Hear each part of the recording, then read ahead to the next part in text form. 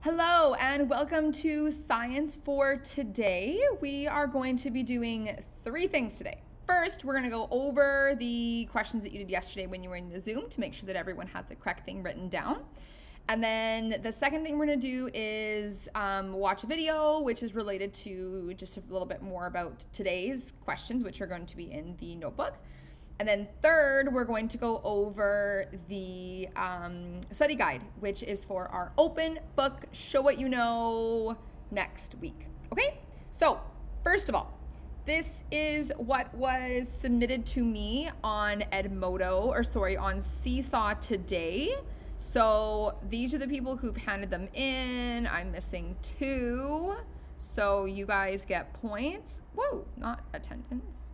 Okay, so everyone has it done except Sammy and Quinn. Okay, so you guys have science task done. Very well done. Please go in and read the comments that I have written to you. Most people had them either 100% or you did them in a backwards order.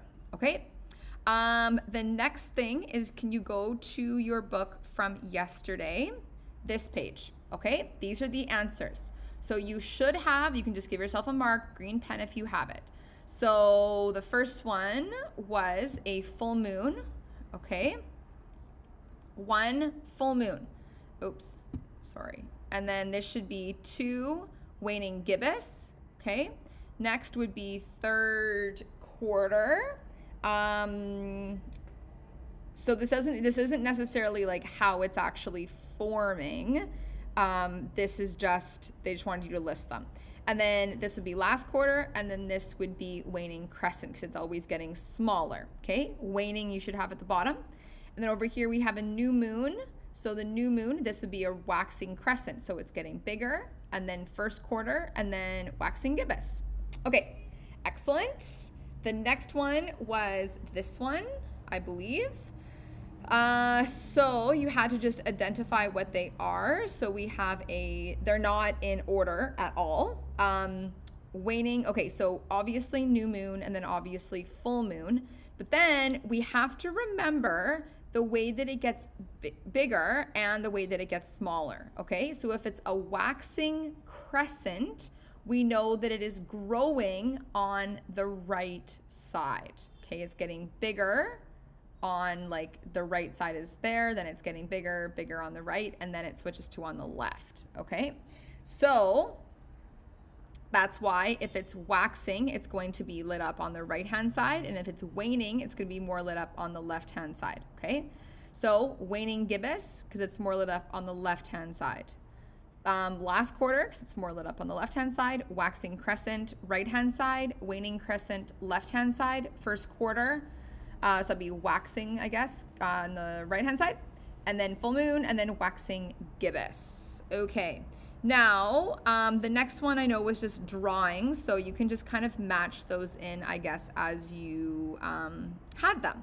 Okay, so next what we're going to do is we're just going to re-watch this video because it's going to help us with what we have today. Screen here to show things from two different views. On the left-hand side of the screen, I'll show a top-down view. On the right-hand side of the screen, I'll show what it looks like from Earth. When the moon is closest to the sun, the side of the moon facing the Earth is dark. The sunlight reflects off the Earth, so we can still see the moon if we look closely. We refer to this as a new moon. As the moon comes around, we start to see a tiny sliver of the moon. This is called the waxing crescent. Okay, see, right-hand side. A few more days pass by, and now we can see half the moon.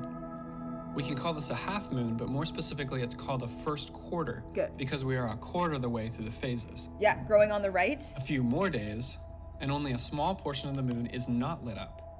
This is called the waxing gibbous. Okay, so right-hand side. When the moon is on again. the other side of the Earth, it is completely lit. This is called a full moon, and it's probably the phase that you're most familiar with. Now the light begins to fade. We mirror the previous phases. Here's the waning gibbous, the third quarter, the waning crescent, and back to a new moon. Okay. Here's some tricks to remembering the phases.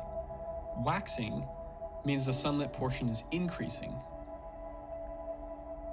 Waning means the sunlit portion is decreasing. Crescent is where the moon is mostly dark, and gibbous is where the moon is mostly lit. Let's make sure we're accurate.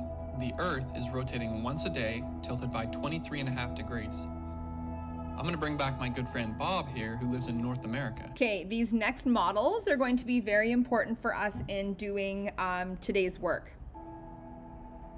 Bob can't always see the moon. Sometimes he'll be on the opposite side of the Earth. Because of the moon's orbit, it will rise about 50 minutes later each day. Here's the neat thing. If you know what phase of the moon we're on, then you know about the right time of day or night to look for the moon. Okay, that is a little bit too complicated, but still super cool. If we're currently on a full moon, then at about the same time the sun is setting, we'll be able to see the moon rise. Yeah, maybe you've noticed that. So cool. If we're on a new moon, it will rise at about the same time the sun rises. But of course, now let's take a look at a see first it. quarter moon. It will rise at about noon and set at about midnight. And a third quarter moon will rise at midnight and set at about noon. So there you have it. I hope that next time you look up at the moon, you see it just a little different than you did before. If you... Okay, good. Okay, cool. Yeah, some of that stuff was a teeny tiny little bit too complicated. Yeah, you don't need to necessarily know all of that stuff. Okay, so now what we're doing is this is very similar to the page I think that's in your book that is the next thing, because we had this drawing one. Okay, so I'm not going to go through this, but hopefully you can just even look at that video or the work you did before to make sure you have this right. The key thing is waxing crescent. It's getting like we see a little bit of the lightness on the right hand side. Okay, if it's waning, then the lit side would be on the left. Okay, now this is the next page that we are going to be doing today. Okay, this is a really important page to understand. So, okay, what the job is to do, is to, okay, so it says here, in the blank circle, draw the moon phase we will see if we're on Earth in the diagram, and write the name of the moon phase on the blank line. Okay, so two things.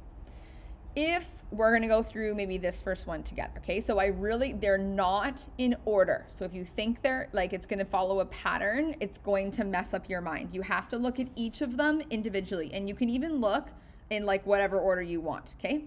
We'll do the first one together. So if you are Bob, like in the video, you're standing on this side of the Earth, okay? You're on the side of the Earth always that is facing at the moon. That's the key thing to think about in this. You're looking at the moon. What do you see? Okay, for this, we think you can go back even to the earlier examples that we did if you want to, like the page from yesterday. But we think about this. The moon is being lit up on this side, right? The sun is hitting here. So what do we see? Nothing, right? So we would have it all black. You'd color this whole thing in black because this shows us new moon. We don't see any type of the moon, okay? Just for this sake, let's do the next one, okay? So again, you are here and you're looking at the moon, okay? So if you need to draw a little arrow in here, you could, okay? You're looking at the moon here. What do you see? Okay, we know that the moon rotates counterclockwise.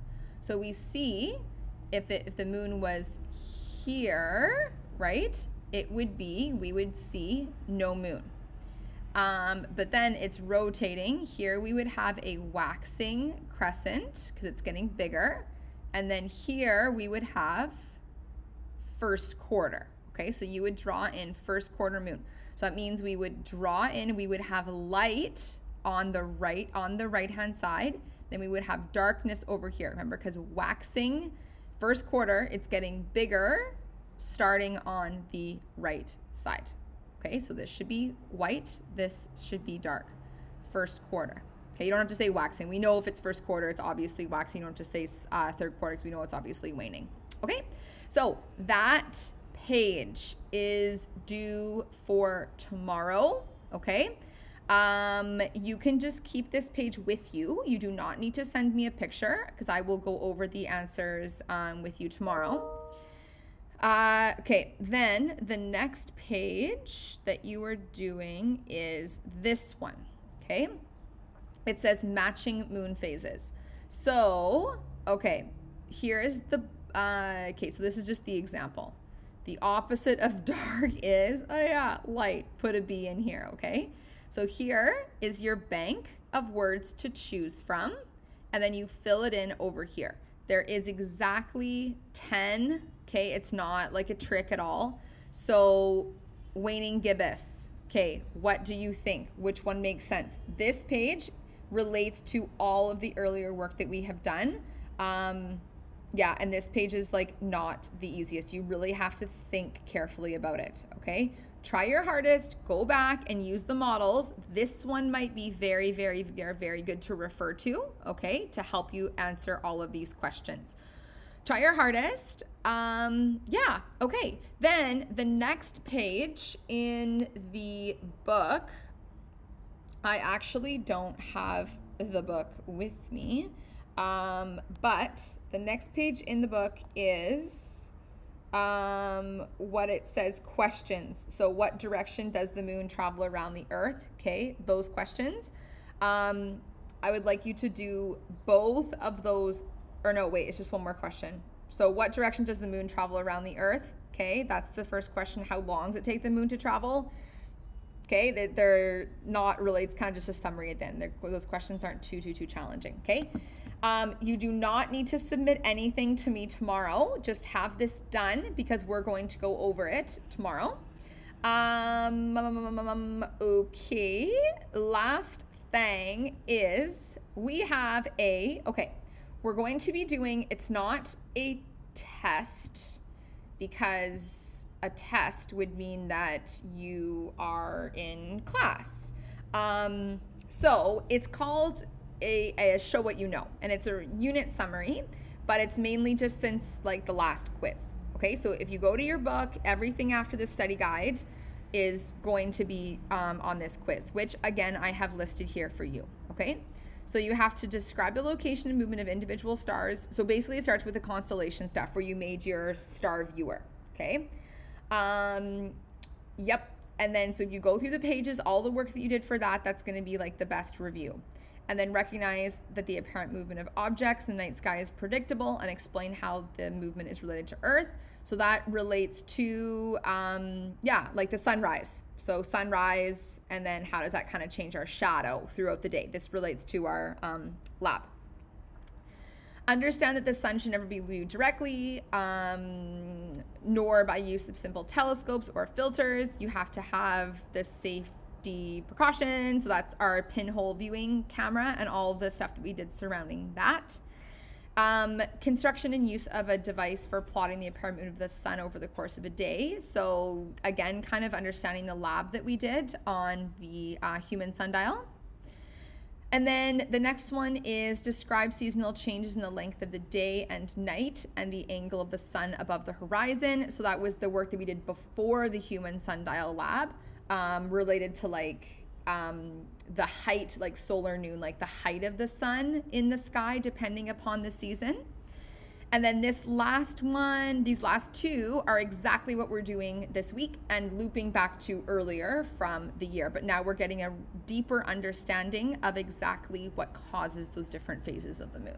Okay, so it is going to be all multiple choice and it's going to be on Edmodo 1 week today on Monday, and it's going to be during our science class, either at 1 o'clock or 2 o'clock.